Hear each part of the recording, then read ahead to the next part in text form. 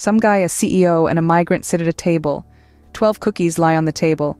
The CEO takes 11 and says to the guy, "Beware, I think the migrant wants your cookie." Welcome to an exploration of the divide and rule policy, a tactic that has shaped the course of history and continues to influence our world today.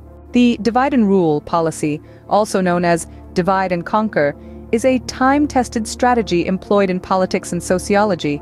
Its primary objective: to gain and maintain power by creating divisions among subjects or populations.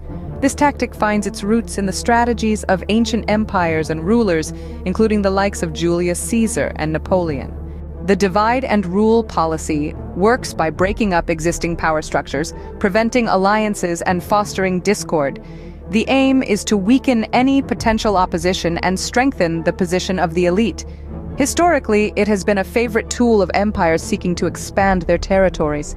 Take, for instance, the British Raj in India. The British astutely manipulated communal tensions to maintain their hold over the subcontinent. By exploiting pre-existing religious, linguistic, and caste divisions, they effectively prevented any united opposition to their rule. Fast forward to the present day, and you'll find that the divide and rule policy is alive and well. It's not confined to the realm of politics either. The business world, for instance, uses similar tactics in market segmentation, dividing consumers into distinct groups to better control and influence their buying behavior. In the geopolitical arena, the divide and rule policy is a common strategy. Look at the Middle East. The region's complex web of religious and ethnic divisions has been exploited by various powers to further their vested interests. But what about the critics?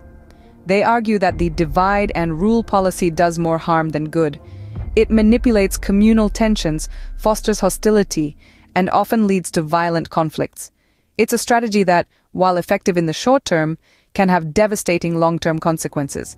So, what have we learned about the divide and rule policy? It's a strategy that has been used for centuries to gain and maintain power. It works by exploiting divisions, preventing alliances, and fostering discord. From ancient empires to modern-day corporations, the divide and rule policy continues to shape our world in profound ways.